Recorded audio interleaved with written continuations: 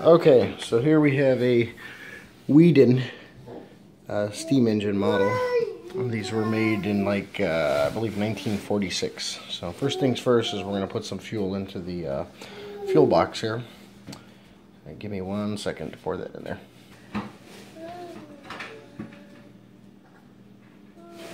Alright, so that's all filled up. I'm going to put the cap on it, just a little funnel. Okay, then what we do is we undo this valve right here. This is our funnel again. Make sure the alcohol's all out of it. Put that right there. And we'll just fill the tank up with water.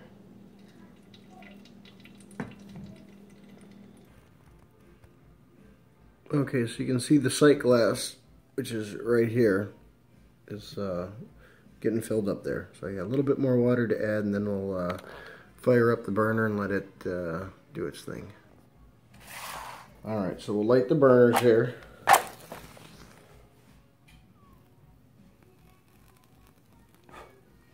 There's 3 burners. Now what we do is that just goes right underneath here. The burner goes underneath the barrel. And now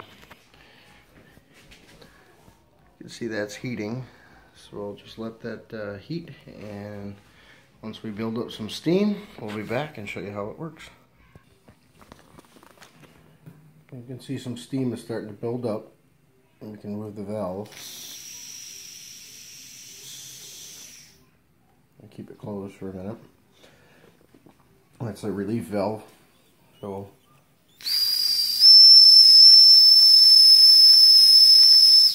shut the valve.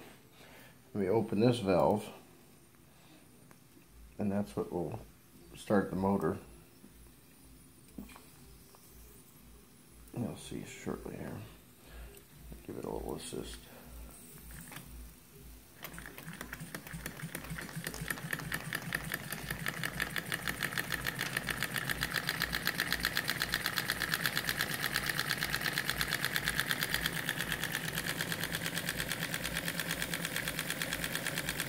And that's how it works. Steam powered little motor.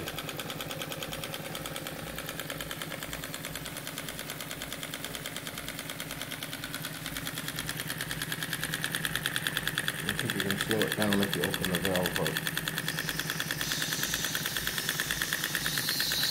Letting off some of the pressure. And if it would go faster, close the valve.